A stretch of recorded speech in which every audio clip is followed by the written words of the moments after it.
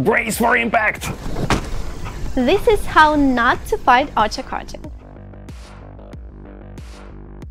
Ochokochi is our latest brawler, and all its strength lies in a very unique ability. It charges alone into the fight, gaining a lot of momentum and tackling anyone who stands in its way. But that's a familiar trick from the Horn Titans playbook. What Ochokochi does differently is the way it literally cheats death. As long as the robot's ability is active, all incoming damage converts into damage over time. Without repair, Ochokochi will eventually collapse. But that will happen a bit later than the enemy would like. Besides, Ochokochi is partially resistant to damage over time, so the smart tactic would be to dodge the charge and wait for Ochokochi's ability to expire. Don't forget about the new Hiruko drone. It has a similar mechanic which helps you delay the inevitable. Completing the Ochokochi build is the Beast Knight, our new pilot Vepkho. He mastered Ochokochi's savage strength and learned to give the robot additional defense points based on, you guessed it, the number of damage over time stacks applied to Ochokochi. Roar, I guess. The new family of kinetic shotguns is all about surgical precision. Brisant, Shatter and Splinter shoot compressed pellets that start to disperse at 250 meters. That means you deal max damage up close.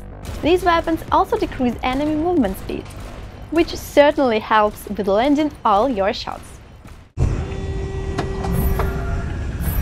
Hear that sound? That's the sound of ultimate repair. And damage. UltiMender has better stats, moves faster, repairs more, and deals extra damage while the ability is active. However, this Mender also learns new tricks as you upgrade it. Its armor can become immune to defense mitigation, and UltiMender can even learn to repair himself on the brink of destruction once per battle. The weapon slots are the same, so Ultimate Blaze and Igniter are a good fit. They are more destructive than the originals, and they even slow down your target. If you ever tried using flamethrowers to hit a fast-moving robot, you will know the difference. Finally, we've completely overhauled the special delivery system. Introducing data pads, a new way to get event resources. You won't need any special keys to open them. Data pads are earned through event tasks, leaderboards, or other sources, and their contents are instantly accessible. You will also earn more gold after this update. As promised, we've rebalanced our currency sources, so you get more from daily quests, the supply center, and workshop level ups. There is more to 9.4, of course. Expect the usual tweaks and bug fixes, but also significant balance changes. You can find the complete update notes with the full details on our website. Check the link in the description. Until next time, happy hunting, Commanders! Run away!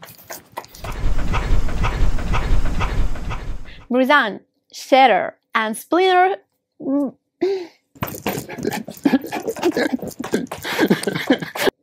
As promised.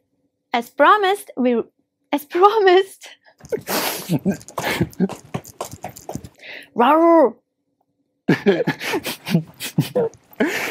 Even learns to repair himself on the brink of destruction, but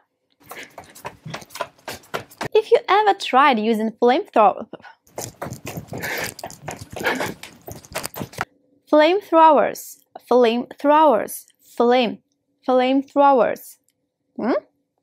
That's good. UltiMender. Roar!